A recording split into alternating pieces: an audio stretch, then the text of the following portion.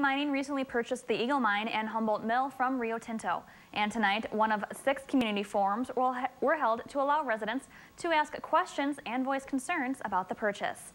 Representatives from Lundin gave a brief overview of the company and what plans they have for the future of the Eagle Mine.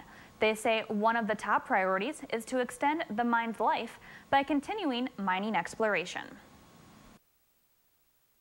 Well, one of the best ways of creating value in an existing mine is to make its life longer.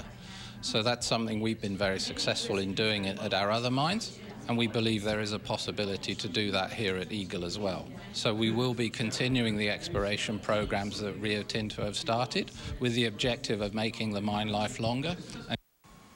Lundin will continue the construction Rio Tinto has started and will fully take over the mine in 6 weeks. Increasing production means hiring more employees.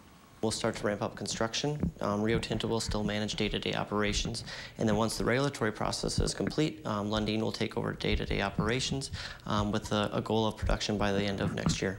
Rio Tinto itself has about 70 employees, and we'll be ramping that up at production to about 220.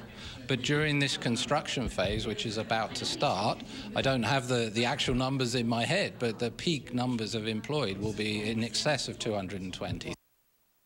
The community forums continue through June 27th. We've posted a list of the forums on our website, abc10up.com.